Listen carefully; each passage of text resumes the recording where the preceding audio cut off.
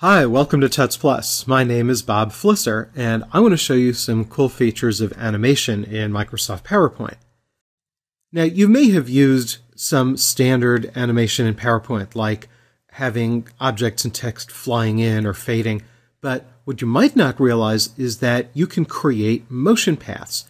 Now, there are pre-made motion paths like curves and figure eights and bounces, and you can also draw your own custom paths. Now, motion paths are available in any version of PowerPoint in the last 10 years, although the Windows editions have more built-in animations. Also, the motion paths in the Windows 2013 version are easier to manipulate than in any of the other versions. But regardless of whether you're using Windows or Mac or older or newer version, what I show you in this tutorial is going to work on your computer. I think you'll find it helpful. So what I've done is I've created a brand new blank presentation in PowerPoint. And you see by default PowerPoint gives me a title slide. And I think to make this easier, I want nothing on here. Now you could go and manually delete the placeholders, or what I think is a little easier, I'm going to go up here. I'm on the Home tab, and this is the same in Windows or Mac. I'll go to the Layout button, and from the drop-down I'll choose blank. So now I just have a nice blank screen to work with. And now I'll draw a shape. So I'm still here on the Home tab, and over here I have all of these shapes. If you're on the Mac, you'll have a little button over here called Shape, and you can click the drop down, and on both Windows and Mac you have some form of this little drop down. You can choose any shape you want. I'm going to go down here and choose a starburst of some sort, and I'll just draw this shape here on the screen. If you want to format it, go right ahead. That doesn't really make much difference. So now let's apply some built-in motion paths. Now this is going to be slightly different. The screens will be slightly different between Windows and Mac. I'm going to show you both. Let's start here in Windows. I'm going to go over here to the Animations tab. And you see we have here just kind of standard built-in, like I was saying before, fade and fly in and whatnot. But I'm going to click on this little arrow over here. You see this little down arrow. These little arrows are real easy to miss. So you can see here we've got this little up arrow, this down arrow, and we have this little down arrow here with a little hat on it. That's the one we want. And when I click it, here you see we have entrance and emphasis effects. What I want to do is go down here, and you see we have some lines, arcs, and a few other built-in ones. And you might think, well, gee, that's really not such a big deal. I thought you said there were so many of them. And we'll get to custom paths a little bit later. What you want to do is click over here. Very unobtrusive. It says more motion paths. And now you've got this dialog box, move that out of the way, that has all kinds of motion paths. So this is hidden in a place where you'll really never find it by accident. And this is some of the coolest stuff that PowerPoint has. Now before choosing any of them, you see down here in the lower left where it says Preview Effect. Make sure that's checked so you can see previews. So for example, I'll choose Diamond. And there's a little preview of that. Maybe a teardrop, curvy. Now that was going off the left edge. I'll choose bounce right. You could play around with these all day. They're really neat. I kind of like this funnel here. And once you've chosen the animation that you want, just click OK. And now you can actually see the animation path. And this is what's new in the 2013 version is you have kind of this semi-transparent look. Now you could also stretch this out. And when you're playing around with these, you see over here in the upper left corner of the screen, you have this preview button so you can click, so you can get another preview of it. You don't have to wait to get back into that dialog box. So let me just show you briefly how you can get these animations on the Mac. On the Mac, also you want to go to the Animation tab. And over here on the ribbon bar, you see where it says Motion Paths. You click that, and now you have these motion paths drop down. So that's what I was saying before, is you just don't have as many of them as you have in Windows, but they're pretty neat for what they are. Also, you see you have this one option called Draw Freeform, and this other one called Draw Scribble. We'll get to those in a little bit. Now, let's say you changed your mind, and maybe I don't want this funnel, I want a different motion path. Well, here's also where it's a little different between Windows and Mac. In the Windows version, what you want to do is click the motion path itself, not the object, click the motion path, and just delete. I'll press the delete key on the keyboard. And now I could go back into that custom motion path dialog. Well, I have to select the object first. By the way, another place to go there, in addition to hitting this More button, is if you click Add Animation. That also gives you this same drop down, and you have more motion paths there. So either way. So now that I've deleted that motion path, I can apply a different one. Maybe I'll choose this bounce right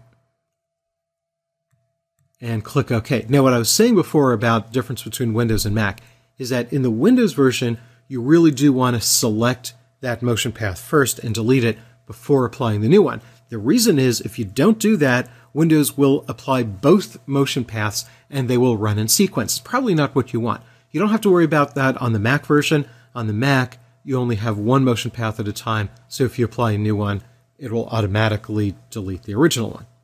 And again, if I want, I can stretch this out.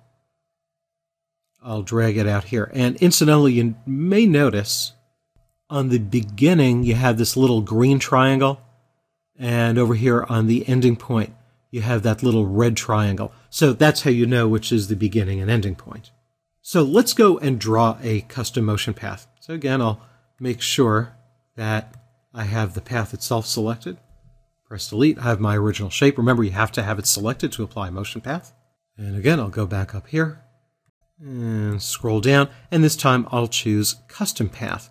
Now, when you do that, you notice that your mouse pointer becomes this little crosshair. And once again, there's a minor difference between the way you do it on Windows and on the Mac. So let me just show you with Windows first. There's sort of two ways that you can draw. If you want straight line segments, what you do is click, release the mouse button, click, release the mouse button, click. So it's just a whole lot of click, click, click, and then when you're done, double click. So now you have those straight line segments. What if you want sort of smooth segments? So I'll just make sure this is selected, press delete, select it again, and go back and apply custom shape. Scroll down, choose custom path. So this time, instead of doing a lot of click, click, clicking, I'm going to press and drag. So maybe I want something like a sine wave. I'll kind of do like that. And again, when I'm done, I have to double click. If I don't double click, you see what happens. This line is just going to follow the mouse pointer all over the place. So you want to make sure to double click. And you notice what happens is that even though I drew down here, because the shape started up here, it followed that path, so the path got shifted. So you might need to drag this around on the page. Now I said that there was a minor difference on the Mac. Let me show you what I mean. On the Mac, again, if you hit that Motion Paths button, this Draw Freeform, that works the same way that the Custom Motion Path works in Windows. What's different here is this item called Draw Scribble. With Draw Scribble, that's really meant to do it the second way I just showed you, of pressing and dragging around. With Draw Scribble, you can't draw more than one straight line segment at once, and also you don't have to double-click to end the line. As soon as you lift your finger off the mouse button, the scribbling stops. So on the Mac, Freeform you can use for straight line segments and for smooth curves, and Draw Scribble is only for smooth curves. Other than that, they work pretty much the same way. Okay, so let's say we want to modify the path, and here's where it works pretty much the same way between Windows and Mac. Let's say instead of this shape going from left to right, here let's preview that again, maybe I want to start it on the right and go to the left. So what you do is you put your mouse pointer on the path itself, and you see the mouse pointer turns to this little four-headed arrow. Click the right mouse button and choose Reverse Path Direction. And now it goes backwards. But here's the best part. What if you want to edit the shape of the path itself? Well, once again, put your mouse pointer back on the path so you have that four-headed arrow. Click the right mouse button, and from the pop-up menu, choose Edit Points. Now you have all of these little dots here. And I'm going to zoom in so you can see this better. And these little dots, these are control points. So you could put your mouse pointer on these control points and move them around. And notice that when I move them around, I have this little blue line with a box on the end, these are adjustment handles. If you've ever drawn shapes, let's say in Adobe Illustrator or Freehand or Photoshop, you'll be completely familiar with these as Bezier paths. You could also delete some of these points. Now there's a lot of them here that I probably don't need, so I can go and right-click and delete any of these points that I don't want. Now, you'll never confuse this for Adobe Illustrator, but it's pretty good for what it does. And of course, you could always add a point. If you put your mouse pointer on the line, see now my mouse pointer is again kind of a crosshair. I can right-click and add a point. I'll just Control-Z, Command-Z, and undo that. You could also change what kind of points they are. Let me go back to this one here. Now, when I drag this around, you notice, let me scroll up, that when I pull these blue adjustment handles around, this particular point is what's called a corner point. So the part of the curve coming into it can be a different shape and a different angle than the part of the curve coming out of it. If I want that to be smooth, I can right-click it and choose Smooth Point, and now it's smooth. And now look what happens when I adjust, when I move these control handles around. It's kind of like a seesaw effect. So let me zoom back out. Actually, I'll hit this button here in the lower right corner to fit. And I'll take this, and I'm going to drag this one way out.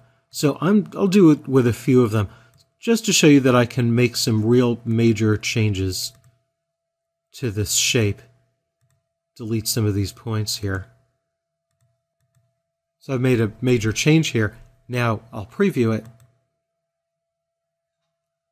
And you see that, yes indeed, the motion has changed because the path has changed. And when you're all done editing the path, just click somewhere on the blank slide, somewhere on the background, and you're done. And you could do this not just with these shapes that you draw, you could do this with blocks of text, you could do it with video clips or images that you bring into PowerPoint. Any object that you select, you can move around on a motion path. So you see, PowerPoint has a lot of these really great hidden features that will allow you to draw and modify motion paths. And you see these features are similar to what you find in high-end drawing programs like Adobe Illustrator. The hard part is just remembering where all of these features are. So remember, it's all under the Animation tab, whether you're using Windows or Mac. And in Windows, you remember you click the down arrow on the end of the list of animations here, and on the Mac, you click that Motion Paths button on the ribbon. So I hope you find this helpful for the next presentation you do. Once again, my name is Bob Flisser for Tuts Plus, and thanks a lot for watching.